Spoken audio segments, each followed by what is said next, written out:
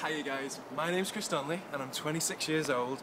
I'm a recent graduate from Stirling University with a BA in journalism, and I'm here today in Edinburgh, up in Scotland, to show you guys around Dynamic Earth. Follow me? Dynamic Earth was built by architect Michael Hopkins and was opened in 1999 as part of the Millennium Commission. There's a new exhibition on at the moment called A Blockbuster Experience. Let's go inside and take a sneaky peek. There's loads of exhibitions here within Dynamic Earth. You can learn all about its history, looking at volcanoes and hurricanes. There's even a time machine to take you back 4,500 million years. Let's go inside.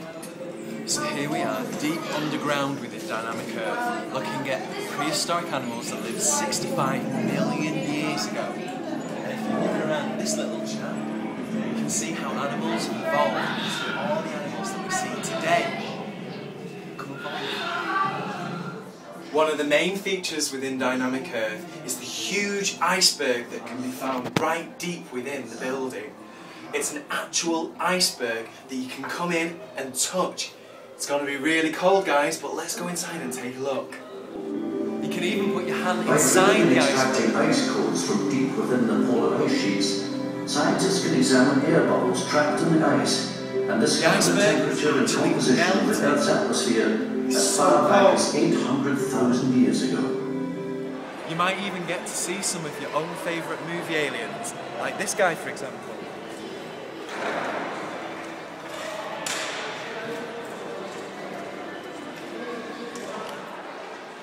You can even meet some villains like Darth Vader or the Ood from Doctor Who.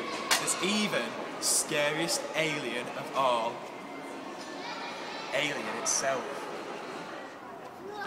So I've had a great time here at Dynamic Earth today, and hopefully you guys will come down and check out the exhibition as well. See you soon.